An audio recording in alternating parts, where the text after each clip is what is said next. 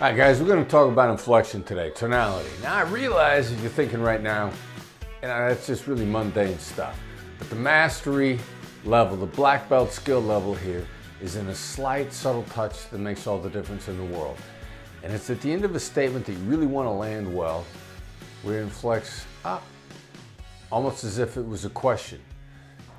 That makes sure that something that's really important that you have to land is going to land without causing them to get their guard up.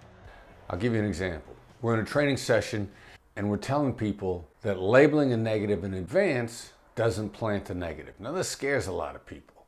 So we tell them about it theoretically and they say, okay, it kind of goes sort of past them. But then when we talk about actually doing it, it scares them. So we go through it, we say, all right, we want you to label these negatives in advance. They go, oh, no, I can't do that. That'll plant a negative. Now, we told them earlier that it doesn't, and I've got to remind them of that, but gently. Now, I could say, so when we told you earlier that labeling a negative in advance doesn't plant it, you thought we were wrong. Now, my tone of voice inflecting down is kind of harsh, and there's a pretty good chance that saying it like that may cause it to land hard and cause their guard to be up. And I don't need the guard to be up. So instead, I need to say it, so when we told you before that labeling a negative in advance doesn't plant the negative, you thought we were wrong? Now saying it like that the second time makes sure it lands. I could say you thought I was wrong, as if I think you're wrong. Or I can say, you thought I was wrong?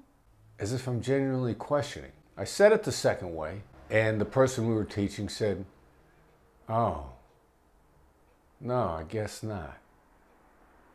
And that's exactly the way I needed it to land.